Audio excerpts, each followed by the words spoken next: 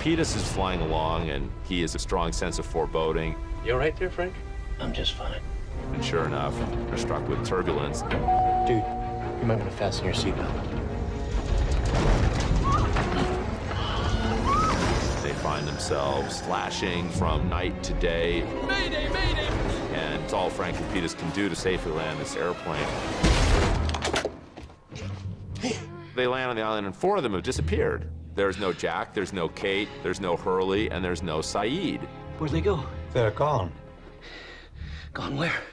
How would I know? So the plane lands on the island, in the island present, but these 4 characters appear on the island 30 years earlier. Help! Help! Kate. What happened? Eloise Hawking has said that you have to replicate the circumstances of 8/15 exactly. They were not able to do that. Where's the plane? Which is what triggers some of them to move to 1977. Jen?